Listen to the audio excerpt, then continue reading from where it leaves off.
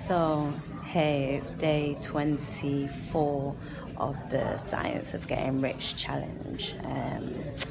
Yeah, the only thing, I feel like I'm just waiting.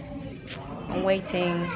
I feel like I've served notice on my old life and I'm waiting for my new life to happen. And I'm just in this waiting process. You know, when you've finished a job and you're ready to go to your next job and you're so excited about the next job, but you're still at your old job, counting down the days. That's how I feel at the moment. But lions are just wired differently. They're just wired differently. So we don't always like... it's not about the reward, it's the challenge, you know. So when we're in a situation where we don't feel challenged or we don't think that anything's happening quick enough, we're just like, just waiting for the gazelle so we can get back into the hunt, you know. So yeah, those are my thoughts for day 24.